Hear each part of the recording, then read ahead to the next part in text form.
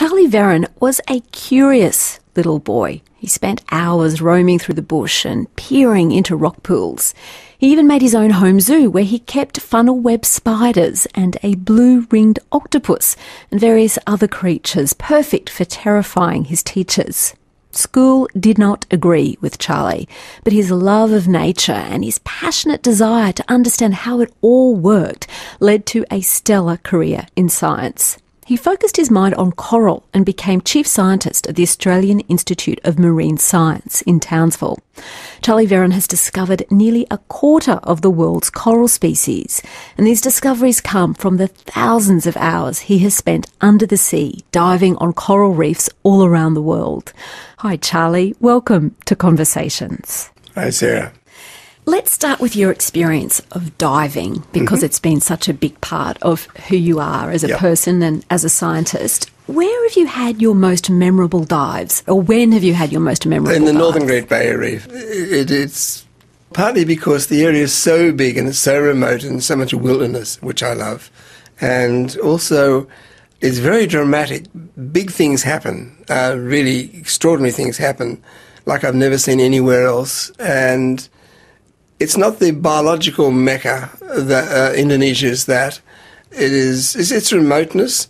Also, it's a place where so many, in my doings, dramatic things have happened. So I think of the really memorable dives of my life, they've practically all been on the Northern Great Barrier Reef, yep. What about night diving, Charlie? Have you ever done that? Yes. Is that a guilty laugh? It is a very guilty laugh because I'm not good at following rules and regulations, and so, all right, the memorable night dives that I have enjoyed most and got most out of, this is partly a personality-driven thing. What one does is put a little chemical light called a siloom out on the edge of an outer ribbon reef way up in the far northern Great Barrier, in a very, very remote place, and have that on a buoy, and no one else knows it's there. It's easy to do. And that night we have dinner and a glass of wine maybe and whatever, and everyone else goes to bed.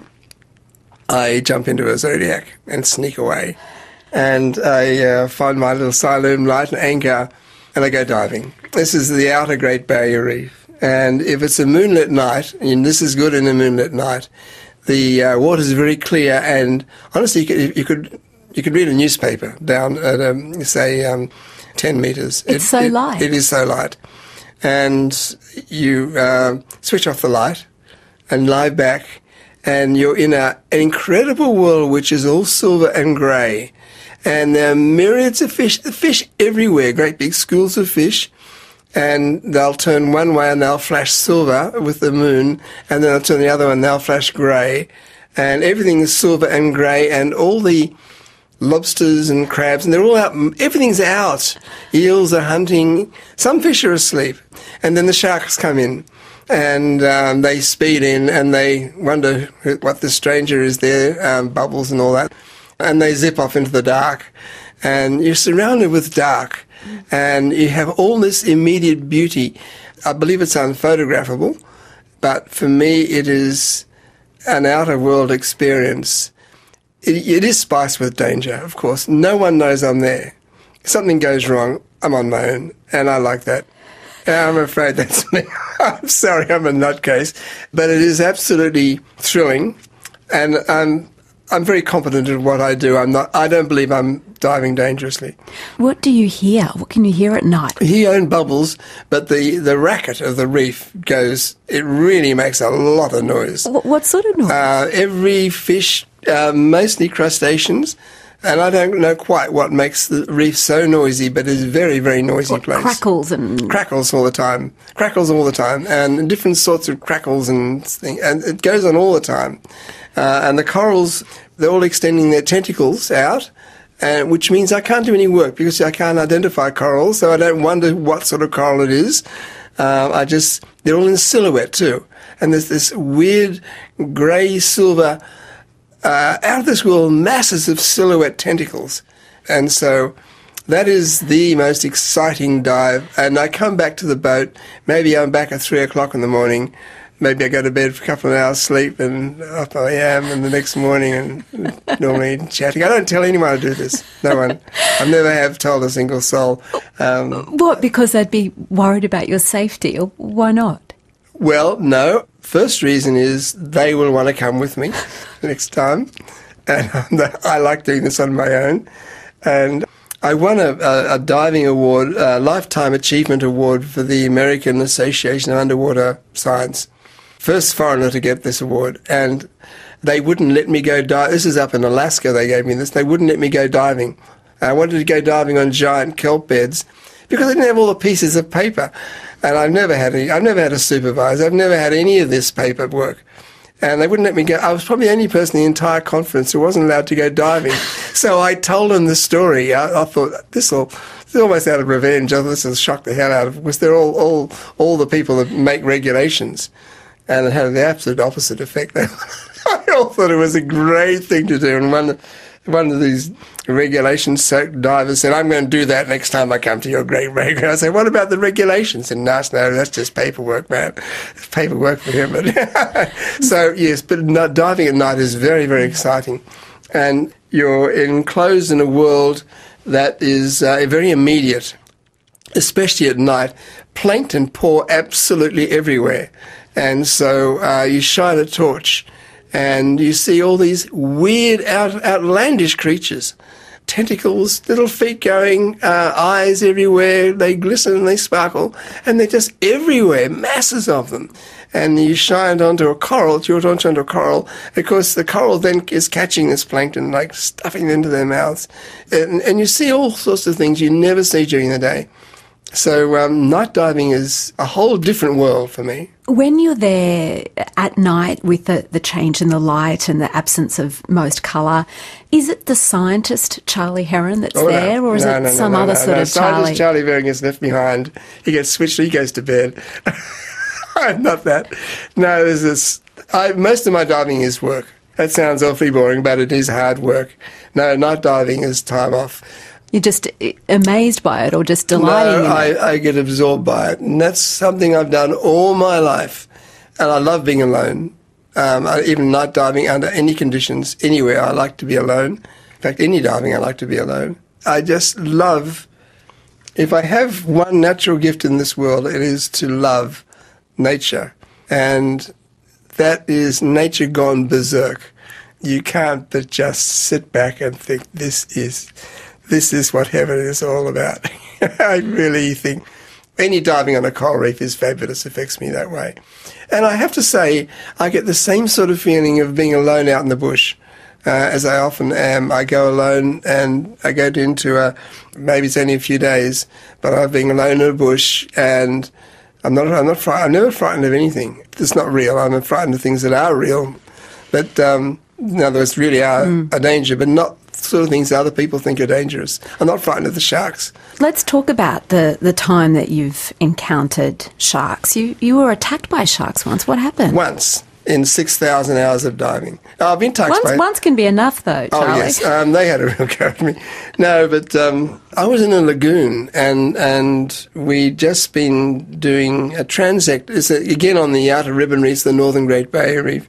We've just been doing a transect across the reef, and I knew this lagoon was there, and we just had one tank in our boat, because we just was shallow, it was knee-deep water.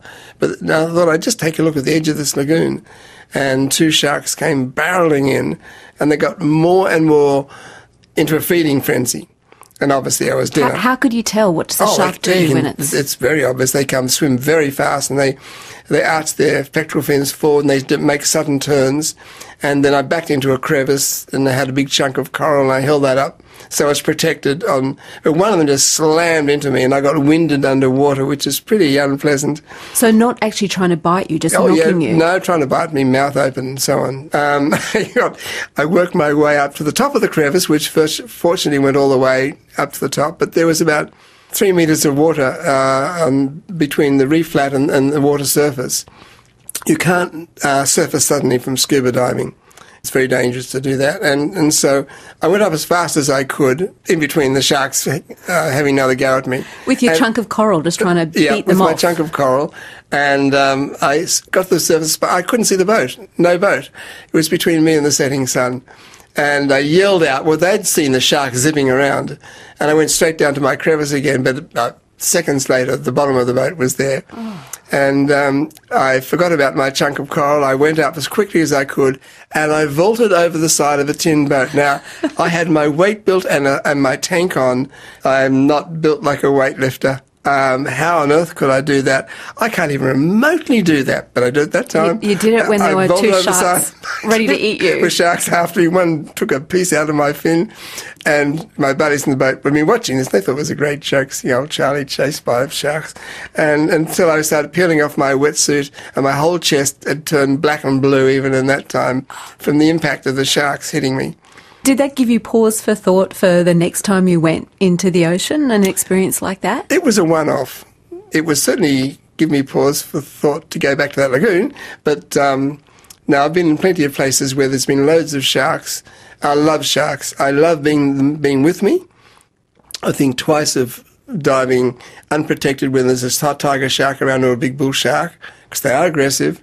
But basically on the Great Barrier Reef, sharks are not a problem. They very seldom harass scuba divers. I mean, sometimes I've asked for. Once I pulled the tail of a wobbegong. I was down the Solitary Islands. And what did you do that for? I just did it because I was swimming along. It was lying peacefully on the bottom. I pulled its tail and it swam off. And must have been about maybe a minute later, I felt this crunch on my leg and the wobbie had come along. And gave you a pull on your tail. It didn't do me any harm, but I deserved it. No, but sharks are not a problem. I fear sea snakes are the only things in the water that I really don't like. What's because they can be terribly aggressive. I've never encountered a sea snake. Is it like a land snake? Oh, yeah, it's just like a land snake lying on the bottom, and they're very sluggish. Most of them are fairly weak. They can't swim through the turbulence of fins, so you can always spin them off. But I working underwater, I hammer corals with a chisel and hammer. I make a lot of noise. And of course they come and investigate, and the first thing that happens is I snap them in the face with my fins. And that'll make any snake angry. And so, unknown to me, I've got snakes all around me having go at me. Mm. Are they venomous? Oh God, they're much more venomous than land snakes. They're incredibly venomous.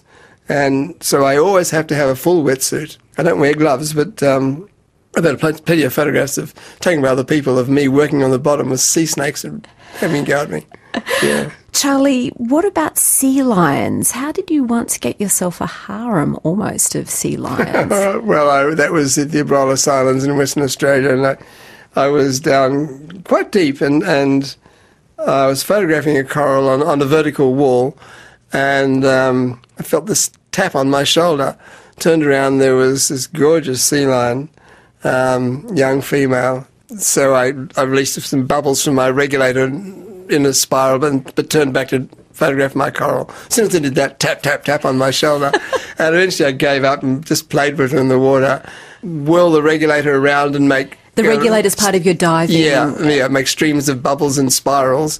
But I went back to the beach, and sea lions, they just poured in, and I was surrounded like a horseshoe-shaped audience of sea lions putting their heads underwater and then putting their noses up in the air, and then suddenly this big thing came barreling in. It was the big bull. And so I cleared out very quickly. He wasn't going to share his harem with me, that's for sure. So there's a real curiosity among animals for you as well as you for them under the water. You can't get away from that. Most of my diving is work, but sometimes you just got to forget the work and just enjoy. There's lots of amazing things that have happened to me in all this time, but obviously love diving on coral reefs. It's part of me. It's right to the depths of my soul, and then to have it spiced up with, and I love sharks, but sometimes that's been entertaining, and whales. Whale sharks are wonderful, and I see all sorts of. I love octopus. I just think octopi are lovely animals, and all sorts of. I mean, just all sorts. Where did you first get this fascination for the marine world, Charlie? Oh, when I was 6 years old, My mum took me surfing and I got dumped with a dumper and I was just about in tears and I said I'd had enough. So we went around to Long Reef to have a look at the rock platform. This is near Sydney? Near Sydney, one of the Sydney's northern beaches. I just found all sorts of living things there. And I went back and on my own then. I had a careful mother, but she didn't think I could come any harm paddling in pools. Well, I went right out to the tip of this huge rock platform where the waves, it's just churning waves and the tide comes in. It was an incredibly dangerous place. And I spent a lot of time there. I have to say I turned over lots of rocks until a fisherman told me I had to turn them back, but a fisherman roused on me for going out there. And anyhow, I caught the catch of my life, which was a beautiful little octopus. And by this time I had an aquarium back home in Linfield in Sydney. And this octopus used to come when he was called Ockie. He used to come to you? He came when he was called. And I put my arm in his aquarium, a little aquarium I had for him. And he climbed up my arm and would take a little piece of shrimp or whatever and crawl back to his little cave I made for him. And then he'd turn this tan colour and flash little blue rings at me. He was a blue-ringed octopus. Now, I'm no marine biologist, Charlie, but aren't they extremely dangerous? They're the most dangerous, the most venomous things in the ocean. And it wasn't known. And it wasn't in any book. And it was a headline in the Sydney Morning Herald. Blue-ringed octopus is the most dangerous. One bite could kill 12 men. Oh my goodness. I had Ockie. They have short lifetimes. I had him for a whole year. And he used to crawl out onto my arm every day when I called him and take his dinner and crawl back again. Obviously, he didn't bite me. I feel nervous on your behalf just hearing that. Oh yes, Charlie. I love that, Alan. When I came back and he was dead, I was absolutely devastated. He died of old age. He died a happy blue-ringed octopus of old so, age, yes. And you lived to tell the tale. Certainly well-fed one. What was fascinating you so much about the sort of world you were discovering in the rock pools? I just grew enormously attached to the animals. I can't learn things when I'm told to learn them, but when it's curiosity-driven and I want to know about them, I can't bear not knowing about something. And to this day, my daughter recently accused me of this. Dad, you can't bear not knowing something. But when I do know it and I want to know it, I don't forget it either. So I always build up this head full of stuff that's come from curiosity. That's anything that gets into my head. And I just built up this knowledge of marine life right from the age of 6. And I have to say, about 10 years ago, I went down to Long Reef rock platform. I walked out, it was low tide. I walked out to that point and I thought, good grief, a 6-year-old used to play here on his own. It's an incredibly dangerous place, and I couldn't believe it. And because my mum she thought I was just paddling in the shallows back in. Well, I think that pales next to having the blue-ringed octopus for a pet, but, You were given a book as a kid, Australian Seashores. Yes. Why was that such an important moment? Well, that was written by a guy called Professor Dakin at Sydney University, and he died about the time the book came out, I think, I'm not sure. Anyhow, and the name on the front cover was Isabel Bennett. She was Dakin's assistant. And my teacher at school persuaded my mother to take me to see Isabel Bennett. And I loved Isabel Bennett. It's a pretty remarkable thing to take along a kid to meet a professor. Oh, yes. And she was absolutely flabbergasted because the book had only just been published and he was this little kid. Because I was glued to the book and I couldn't understand a lot of it.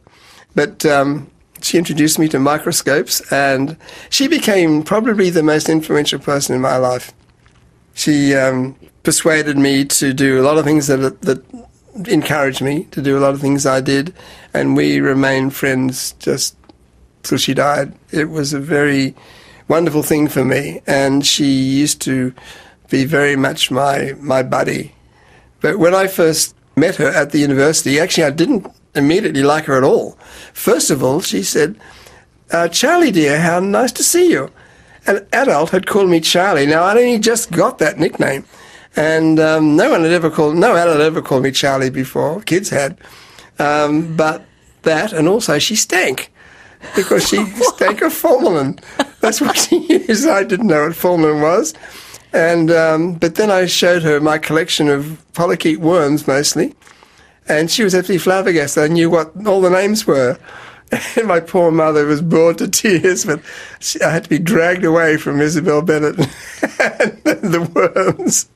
And I've loved them ever since. Where did you get your nickname Charlie from? Oh, that was, well, I've always just had this fascination for nature, and I used to collect dangerous things. I hate having a barrier between me and my animals. And one of my pets was a Sydney funnel web spider. And yes, I was a dear little kid, wasn't I? And I took this to school, unknown to my mother, of course, in a biscuit tin. And I opened it up to show the kids. And, of course, the teacher nearly collapsed and confiscated, of course, the tin and the spider. I never saw either again. But then on another show and tell, I took along a jar of worms. And my dad had given me a bottle of metho this is before I actually met Isabel Bennett. Although I never liked formalin and stank too much. But the metho, I used to keep these things, but it had dried out and somewhat. And I'd opened this jar of what I thought were polychaete worms in metho, and they're all dead. And the class got this huge blast of rotten worm gas, whatever that is. But up till then and during then, my teacher had nicknamed me Mr. Darwin, partly because I was always bringing these things in and terrifying the other kids. I like doing that. And especially the girls, I mean, silly things. They brought dolls to... No funnel web spiders, nothing worthwhile. Nothing worthwhile. And she said, Charles Darwin, get that out of here! So I did, and of course that became Charlie, Charlie. And so that became my nickname then, and it stayed on. As you've been introduced, I'm always called Charlie. I don't answer to anything else. It wasn't just sea creatures, though. You had a dog you loved as a kid. Tell me about Jinka. Yeah, Jinka was... he was my closest friend ever. He was a giant dog, huge dog, and he was very, very intelligent, and he used to accompany me to the bush. And we would go miles and miles and miles, just Jinka and I, and we'd find a secluded place. And I started doing what I did for long, long decades. I could sit and absorb what around me and fall into it, become wrapped up in beside a creek usually, and I'd stop thinking. I know others didn't do that, but I would stop thinking, maybe for 20 minutes. I would see things, hear things, be aware of things, but not think about them. What was happening instead of thinking? It's called, some people call it meditation, but for me it was the dead opposite. I stopped thinking, and I just absorbed in everything around me.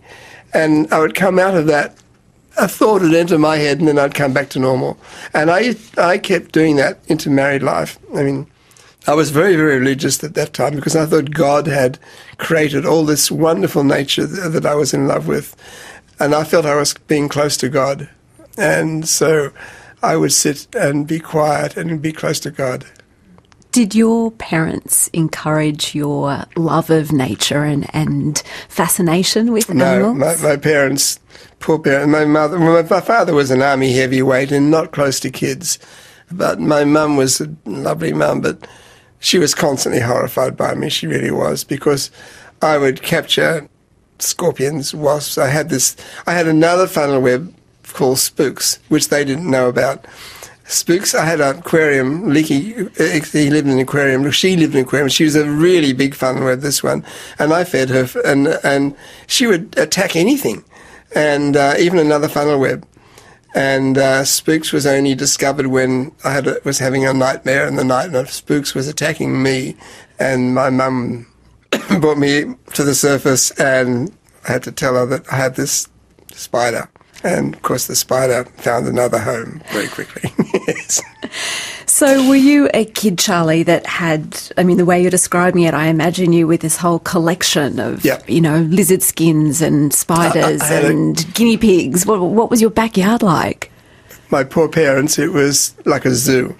I used to collect all the things that I was interested in, fossils, rocks, and I used to read a lot about it. And it became really my world. I really had only one other friend who, he wasn't part of it, but I didn't need other kids as friends. I had Jinka with me all the time. I was allowed to go wherever I wanted with him. Mum let me just get into the bush and stay there. Sometimes into the night, and I love being in the bush alone at night, even just as I love diving at night.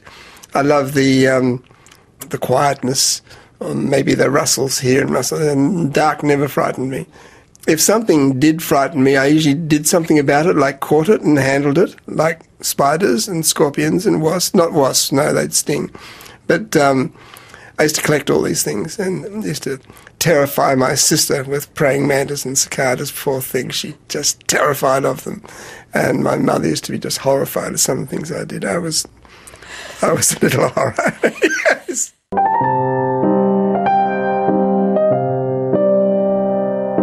On air, online, and on your mobile.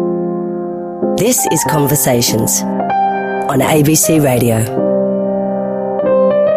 You can subscribe to our podcast. It's easy and it's free. Go to abc.net.au/conversations.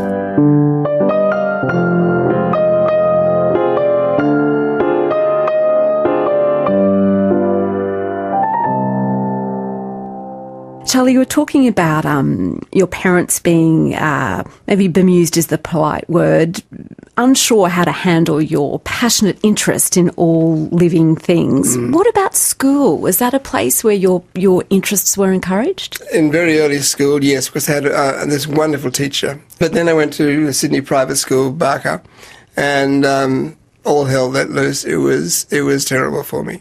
This was an age which is nothing like the age today. At school, bullying was encouraged. It wasn't just discouraged, it was encouraged. I can't bear cruelty, either to animals or to other children. And I was big for my age, and really I was very violent. I had a violent temper, but not under control, only against cruelty. What kind of cruelty would you see at school? I first attacked a kid who thought he was having a go at me, was burning ants with a magnifying glass. All right, they told me to go away. But the next day they were going to have fun with me. And they're pulling legs off a cicada and as the little thing screamed in pain. And I half killed this kid, actually. And so I was left alone pretty much. It's very hard to explain, but the world I loved, the natural world, wasn't taught at the school. We were told what we had to know. We were told what we had to think.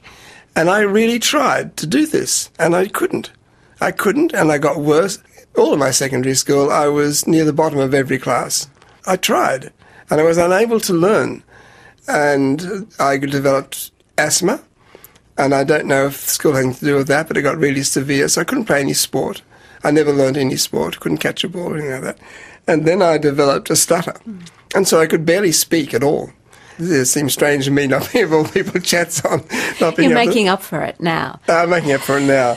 But mid-secondary school, I would have trouble walking briskly 50 metres. I couldn't speak. What did that mean for your social life at school? I didn't have any.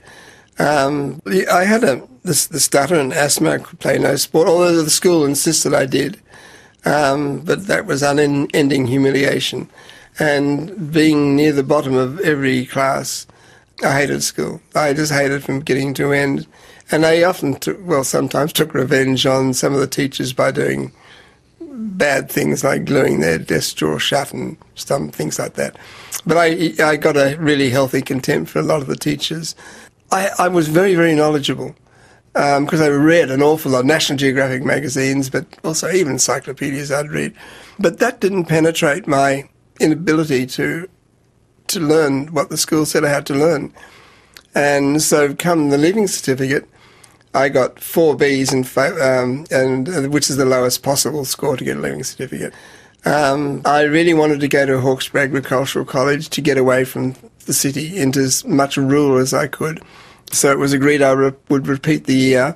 I don't know, I'm surprised that Barker allowed me back, but I repeated the year and didn't get much better result, so no scholarship. Anyhow, my father got a letter from the Department of Education. They were running trials, aptitude tests for kids, because there was a study had shown there was very little correlation between school results and university performance. And so my father was a heavyweight in the army. He bludgeoned me into going yet another, as I saw, another round of exams. I already failed 2 lots. I left early. It was a whole gymnasium full of kids, and I was one of the first to leave and thinking, oh, well, it was another waste of time. And I was going to go as a jackaroo. I was just going to get out and go west. And I would have if it wasn't for Jinka. I couldn't take him with me. I was going to hitchhike. Anyhow, another letter arrived, and it was a smaller group of kids, and I was refusing to go at first. My father prevailed. And then another letter arrived, and it was just a little tiny room full of kids, and we were ushered in one at a time to a panel. And they said, what do you want to do? I said, you mean I got a scholarship? They said, well, of course you got a scholarship. That's not why you're here. I said, why am I here? And they said, well, there's only 10. We're handing out 10 scholarships for children to do anything they want at any university, and you're one of them. Oh, that's quite a contrast to a kid who came at the bottom of his class through school. Of course, I didn't believe any of it. And I said, what do you suppose I'm good at, gifted at? And they said, well, kids like you are usually very good at mathematics. And I actually got up, I thanked them, I said, this is a complete mistake. I'll never pass a maths exam in my life.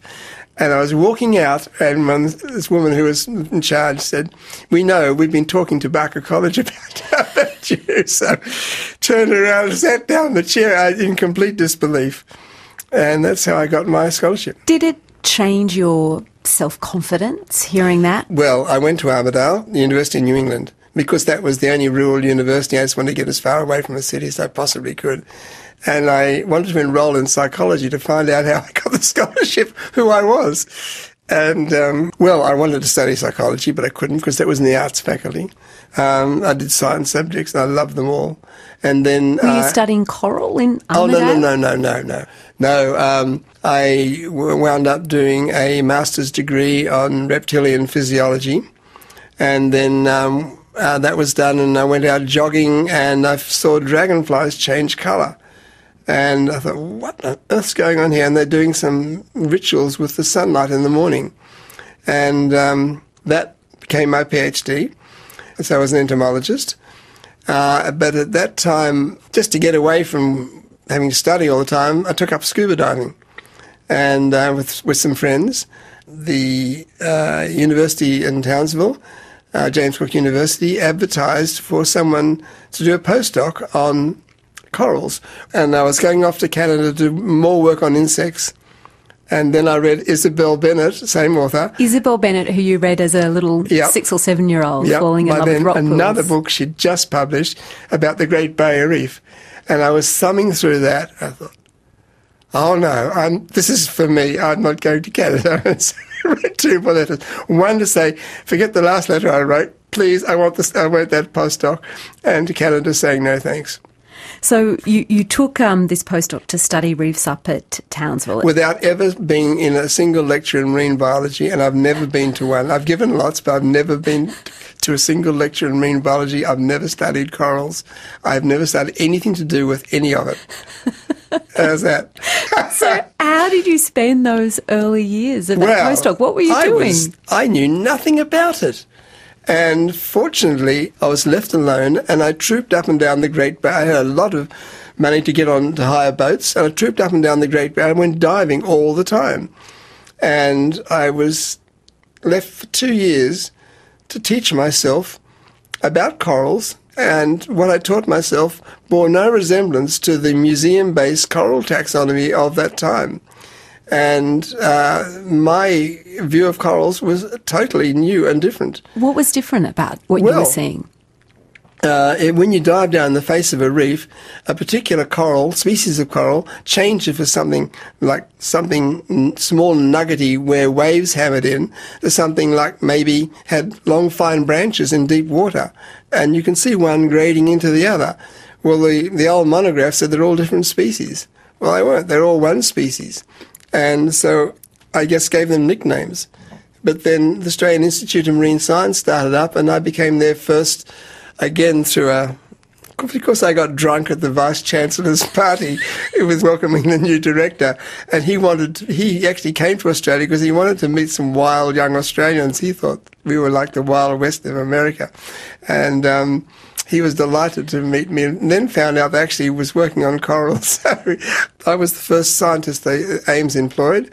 And my job was to monograph the corals of the Great Barrier Reef in 3 years. What does it mean to monograph the corals? It means to write yet another long, technical, boring accounts of species by species by species. And that involved a lot of museum work. So I travel a lot to European, American museums. I was learning to be a taxonomist, but it was a very, very different taxonomy, and it outraged lots of people, the things I said. It is the taxonomies everyone uses today. And is that partly, Charlie, because you were actually doing things in the field differently? Totally. That's what was changing? Yeah, I couldn't follow these monographs. They had all big, complicated words. And, I mean, some of them were even written in Latin. I couldn't read English, let alone Latin. And, I mean, I learned nothing at school. I didn't, and so it was a very, very strange internet, but it was the best grounding I could possibly have. I made up my own mind about absolutely everything. And that's the way it was, and it worked. Were some of the corals that you were encountering, would you have been the first person to look at them, the first person to describe them? About half of all the species I'd have looked at, I was the first person to give them sort of a reality. A name existed on a museum specimen, like, or you might have a camellia. You know what a camellia is, so do I. But the name camellia doesn't mean much until you connect it with something you might get in a nursery or see in a garden. That's what I did. About half of all corals didn't have any connection with something that existed in nature. And then an awful lot more didn't even have a name, and so I started giving them names. How do you choose a name for a coral? That's always been a difficult thing for me. It's supposed to all be in Latin. I didn't know any Latin. But I often named it after a colour or a place or a wife, or all these sorts of things. And I used to joke about the worst thing you could do is name a coral after a colour, a place, or a woman, because they're all so changeable that it's bound to be wrong. No, that's a joke. But no, I've named an awful lot of corals for lots of relevant reasons, but it wasn't so much the naming of the corals, it was associating that name with something you could actually see in reality. You mean with the bigger ecosystem that they're a part of? And you could dive down the side of the reef and see how that one coral changed. And when I started publishing this, it caused a big negative. I mean, it was trounced on by some people. It's not trounced on anymore. They use these names. I can see that, part of the personality that you have meant that being able to work alone and in following your own curiosity was really important. What is it about your mind, the way your mind works, that fitted you for this work? I was ideally fitted to it because I haven't got any Aboriginal genes in me, but I think somehow, somewhere they got snuck in. I don't know, but I have this very close affinity with the natural world. It's very close, and I have to say I'm observant, and I remember things that I want to know. It's the very opposite of my schooling. I was really good at this for the very same reasons I was really bad at school. I saw things, I remembered them, I was curious, and I wanted to work it out, and I kept on and on and on working it out until I worked out all the species of the Great Barrier Reef and all their colours and shapes and forms and depths and so on. It was just the love of what I was doing, and I also knew it was going to be very valuable work. It was going to be used by people. It's very fulfilling to be able to do that, and so I started writing books for the general public. Do you think that your mind works with pattern differently than the rest of us? My mind certainly seems to work differently than most people.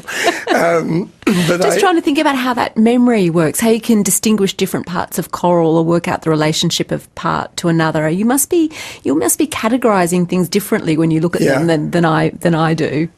Yeah, I've got that sort of memory. I've virtually never forget anything that's interesting. I guess doing this, I just remembered, and then on the Great Barrier, then Western Australia, then in Japan, and then all over the world. I now can see any coral from any part of the world. I usually know where it's from, it's what its depth is, what it's, I remember it all.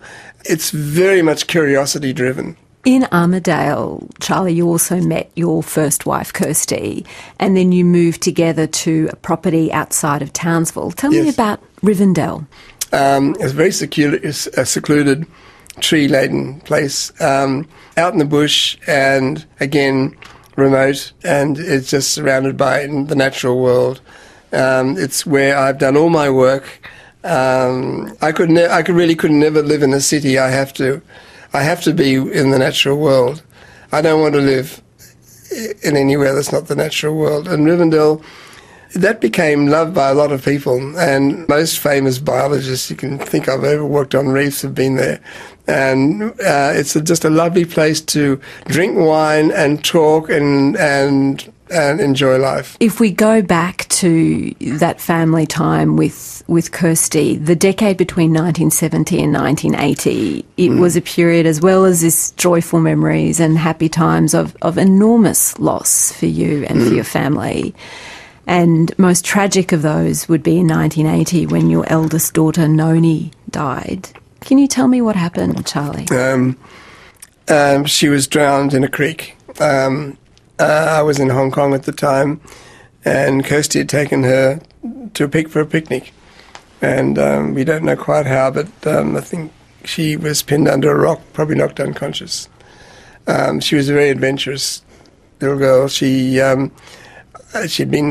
done quite a bit of scuba diving with me. At the age of 8, she was scuba diving with me, and horse riding, and she was an exact copy of me as far as being a nature lover is concerned.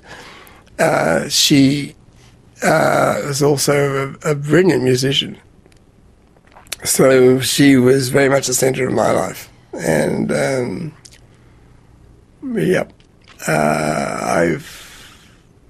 my life changed. Mm-hmm. You say you were in Hong Kong when you got that phone call. It must have been incredibly hard to have that news away from your wife, away from home. Oh, yeah. Well, decades went on before I could even talk about it. Still can't, actually. Yeah. I never slept. I didn't sleep properly for years. No, it was the end of me, virtually. It was the end of who I used to be. It was the end of my life of peace and love, yeah. You became, for a time, a kind of support for other parents who'd suffered the loss of a child. Was that a comfort? No. It was doing good things, and one likes to do good things of people in extreme distress, but it really took it out of me. But the thing is, parents, mothers that have lost children, they're very, very sensitive to the thoughts of others. They can hear the thoughts of others. So I could talk to these people, especially mothers, and I did. When someone goes through a time of extreme stress, there are things to do and things to say and things not to do and not to say. I would be able to talk to a mother in ways that mattered and stop other people doing the wrong thing, like trying to clear away all the toys and so on of that child and put their room into something it wasn't, which was the fashion in those days. But it did bring about the end of my innocence, I suppose, of my being able to absorb myself selfishly, if you like, in my own world. I withdrew from the world and opened more and more into a cocoon, and less and less the adventurous, certainly not the adventurous person I used to be, yeah. Did the natural world, was that a place of solace, comfort for you? Yep. Diving? Diving, yep. Kept on diving as much as I possibly could. I had to be with Kirsty, and so they were the two things. But I kept on being connected with nature, living at Rivendell and diving, I would have gone insane without that. Maybe I did go a little bit of insane. I became very self-contained, not a person really I'd want to know. It damaged me a lot, yeah. All I can say is that. When you look back now, Charlie, is there a point where it looks like you recovered yourself a little bit? Can you see where that started? Yeah. The balance started to change again? It is true that time cures to a certain extent, but it doesn't cure other things. So I certainly got back to what appeared to be my normal self quite quickly. I would go to work and I could joke and talk and so on, but actually I was talking to Noni in my head. I could hear her voice, we'd have the same arguments and so on. So that was me being another person. I was not who I was anymore. I never have been since, really. And some things that just said other people believe in, it's just not true. Time doesn't cure all. It doesn't for me anyhow. I can't be as I used to be. It was the end of my marriage too. We were just battered to death because that wasn't the only thing that happened. We'd had second child, also died as a baby, and 2 nasty miscarriages. One was dreadful. So it was these things really just, our marriage was a survival mechanism more than anything else. So I became very much a recluse. Kirsty moved into town and I just kept on living out at Rivendell all on my own. In fact, I used to take the phone off the hook at night for fear someone would call me. I really wanted to not be with anyone except my dog. Yep, for a long time, yeah. And then I met Mary, who is my second wife, and things changed. Things changed, and you and her work together now. Oh, yes. We complement each other very well. I'm the naturalist, the coral guy, and she's very clever at what she's a coral person too. She's also very, very exceptionally good at computers. And I hate computers. I work with them all the time, but I hate them. She loves them, and so that works out very well. She does that, or teaches me, or fixes things for me. Hearing you describe the way that you've managed to sort of follow your curiosity as a scientist, to really pursue these areas that grabbed you and held on to you and that you needed to know about. Do you think it's harder to do that sort of science now, to have that sort of career? I left. I had my job at the Australian Institute of Marine Science. I had an almost unique classification. I could not be demoted. I could not be sacked any time ever in my life. It would have taken an act of parliament to sack me. That's maybe too extreme, Charlie. Well, I thought it was ridiculous. Heavens above. I could be wheeled in there with a nurse and an oxygen bottle and still be on full salary. No, that was bizarre. But I left anyhow because it's the way bureaucracy's taken over everything, and I can't stand it. It's just destroyed. It's destroyed everything. It's destroyed. The worst thing you can possibly do to a scientist who's got lots of love and initiative is to tell them what to work on, where to work, and when to work. It just destroys them. They're not scientists anymore. They can't be. A lot of my colleagues manage it. They get around it somehow or other, but I couldn't do that, and I left.